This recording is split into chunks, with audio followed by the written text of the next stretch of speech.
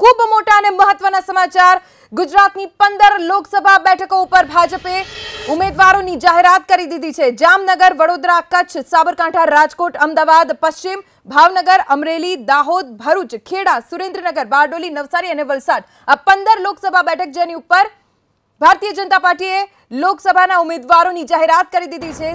એક બાદ એક લોકસભા બેઠકો ઉપર ઉમેદવારોના નામની જાહેરાત કરવામાં આવી છે। જામનગરમાં પૂનમબેન મેડમ રિપીટ કરવામાં આવ્યા છે, વડોદરામાંથી રંજનબેન ભટ્ટ, કચ્છથી વિનોદ ચાવડા, સાબરકાંઠાથી દીપસિંહ રાઠોડ, રાજકોટથી મોહન કુંડારિયા, અમદાવાદ પશ્ચિમ કિરીટ સોલંકી, ભાવનગર ભારતીબેન શિયાળ, અમરેલીથી નારણ કાછડિયા, દાહોદથી જસવંતસિંહ ભાભોર, ભરૂચથી મનસુખ વસાવા, ખેડાથી દેવસિંહ ચૌહાણ, બારડોલીથી પ્રભુ વસાવા, નવસારીથી સીઆર પાટીલ, વલસાડથી કેસી પટેલ। લગભગ જે સાંસદો છે તમામને રિપીટ કરવામાં આવે છે। માત્ર એક લોકસભા બેઠક 15 માંથી સુરેન્દ્રનગર, જ્યાં દેવજી ફતેપરાની ટિકિટ કપાઈ છે અને ડોક્ટર મહેન્દ્ર મુજપરાને ટિકિટ ફાળવવામાં આવી છે।